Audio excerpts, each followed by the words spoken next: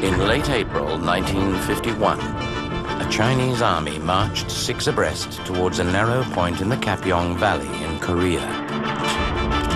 There stood hundreds of Australians, Canadians, and New Zealanders, facing 10,000 Chinese, intent on taking the capital city of Seoul.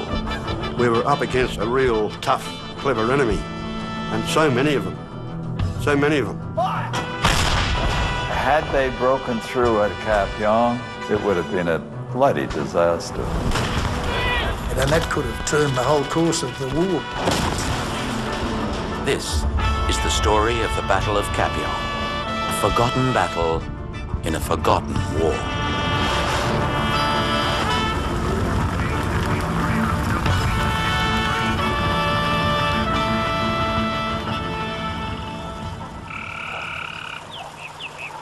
Just before Anzac Day, 1951, Australian soldiers arrive in a secluded valley after 10 months of heavy action.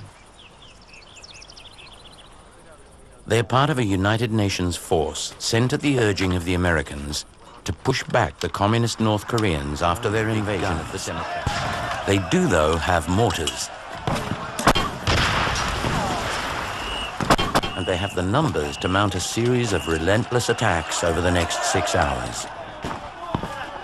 The Australians hold, despite being low on ammunition, food, and water. The Canadians, in a more heavily armed and steeper position, watch on. We could see the Australians down in the valley, down on the hills, and the hills weren't that big. It wasn't like ours. And they got quite a shellacking.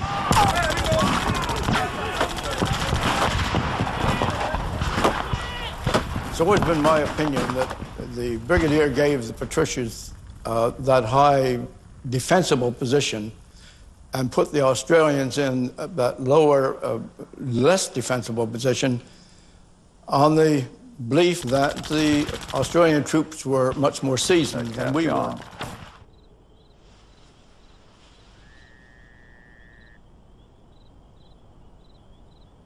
When the dawn arrives, the Chinese have withdrawn, and D Company still controls their area of Hill 677. We're now virtually out of ammunition.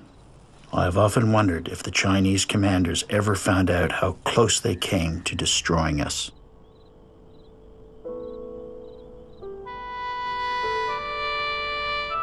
The slaughter is something I never want to see or experience again. At the time you do it, you're so glad you're alive and you're surviving.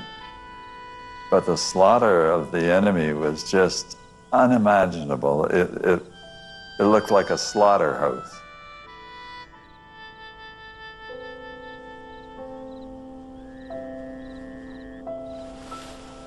Sometimes it still gives me nightmares. That's how the enemy gets back at you when you have your nightmares. They're always worse than the actual battle.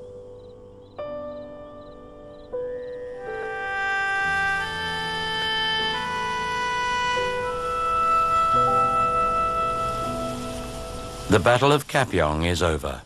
On Anzac Day, 1951, the Canadians bring down their dead. The Commonwealth Brigade has halted the might of the Chinese army and stopped them from streaming south and retaking